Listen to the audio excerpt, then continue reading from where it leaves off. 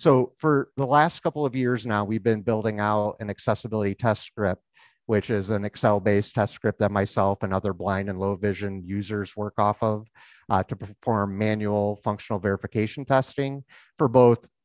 screen reader as well as keyboard testing. And so through a partnership which we have with an Indian-based organization called VisionAid, which provides IT training to blind and low vision individuals in India, we were actually able to bring on 4 additional blind and low vision testers. So between myself and the VisionAid testers, at the end of next month, when we wrap up our testing on Sakai 22, which is what we're currently testing on, we'll have performed over 2,400 test cases across 4 different combinations of screen readers and web browsers.